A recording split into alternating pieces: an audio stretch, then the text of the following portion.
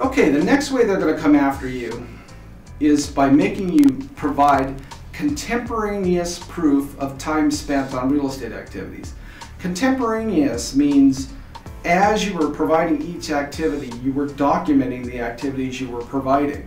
Contemporaneous.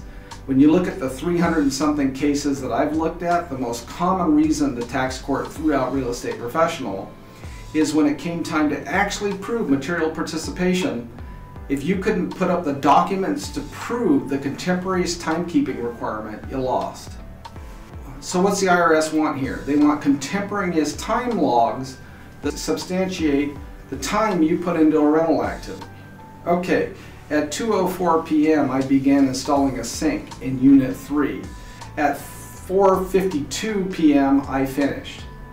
Who actually does that?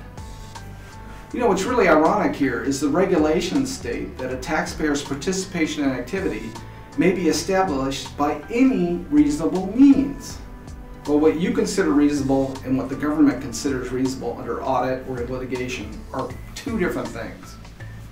Moreover, the regulations say that contemporaneous daily time reports, logs, or similar documents are not required if the taxpayer can establish their participation by other reasonable means.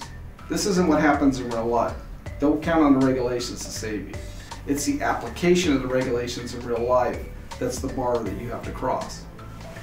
So what's the bottom line here? What really is other reasonable means? It means you have some method to identify the services you were performed over a period of time and the approximate numbers of hours you spent performing those services during that period of time. And this can be based on appointment books, calendars, or narrative summaries. That's normally how people do it.